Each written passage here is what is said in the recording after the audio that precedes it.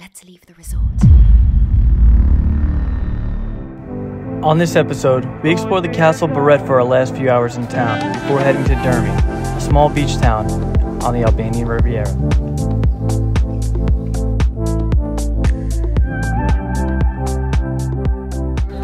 So we just finished up our morning coffee in the castle.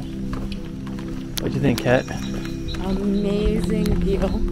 So far, this is my favorite part of Albania. Berat. Take a stroll through town until we head 3 hours to the beach.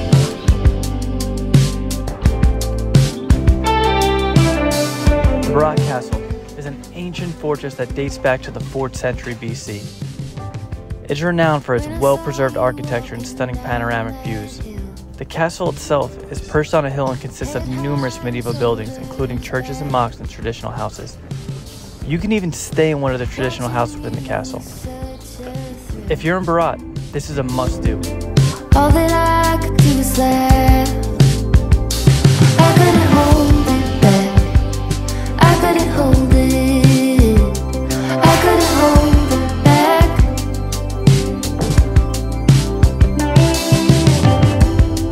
We were running on that open shore.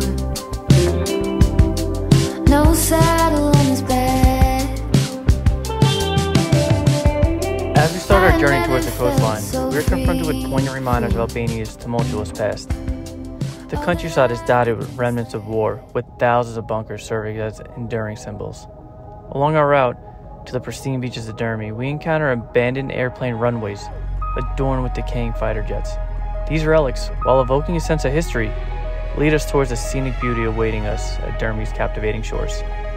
So they're here for sure. Check this out. Holy shit.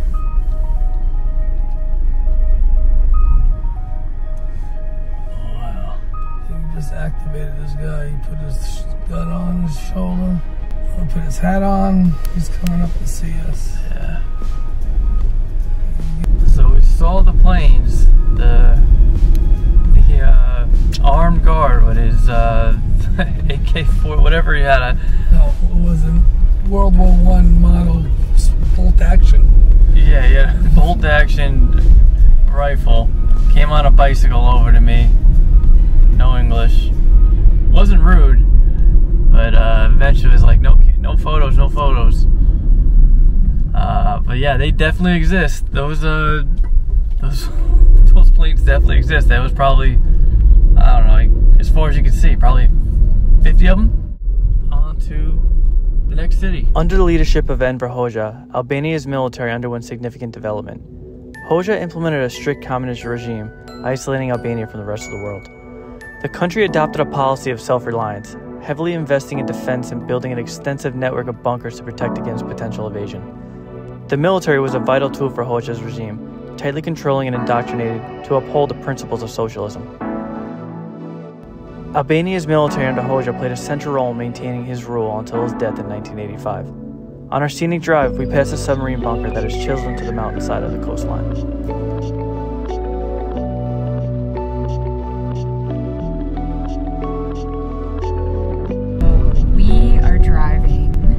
From Berat to Dhermi on the coast. We decided to take the scenic route, and it is absolutely no joke.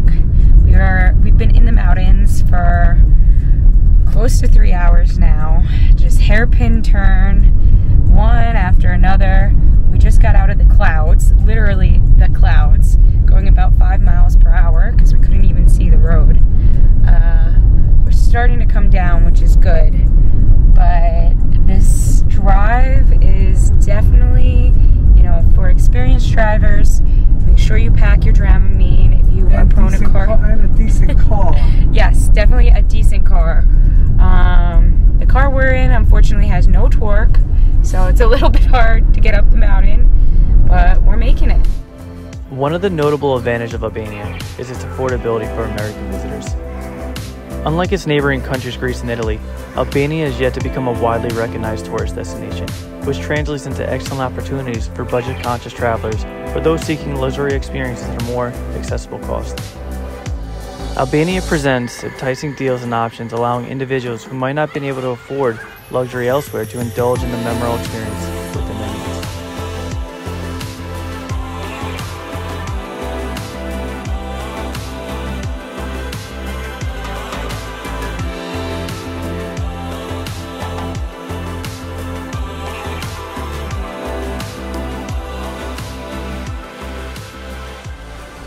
So we're walking to the main area of Dhermi Beach from our hotel at Empire, and you can see that this little tiny dirt road is the only road getting you there.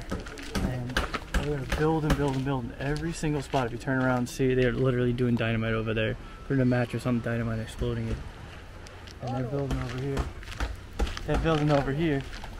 And the big reason for the big build bust is that they're building a tunnel from below all the way here that cuts out that crazy mountain drive, and probably about 2 hours. So if you're in Toronto and you want to come to the beach, you either got to go all the way down pretty much to Greece and up to get over this giant mountain range, or take the mountain pass that we did, which is incredibly dangerous. So you can tell that things are changing here. So this little sleepy party town that has a couple festivals, you know, hopefully it doesn't get ruined like Tulum with the overbuilding. It's too much. It's really getting built up, so I'm happy we got to see it before it got completely overrun, but maybe it won't get overrun. Maybe it will be a better place, but it's going to be a 5-year thing, so maybe we'll be back to see it. Hopefully you get here before it. Check it out.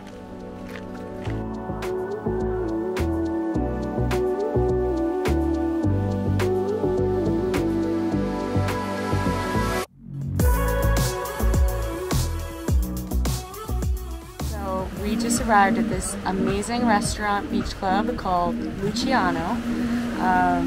It's early in the morning. They have the wood fire burning oven going. Not a lot of people here yet because remember, we're here before high season. I can totally see how this would be a popular, awesome restaurant to go to in the middle of the summer.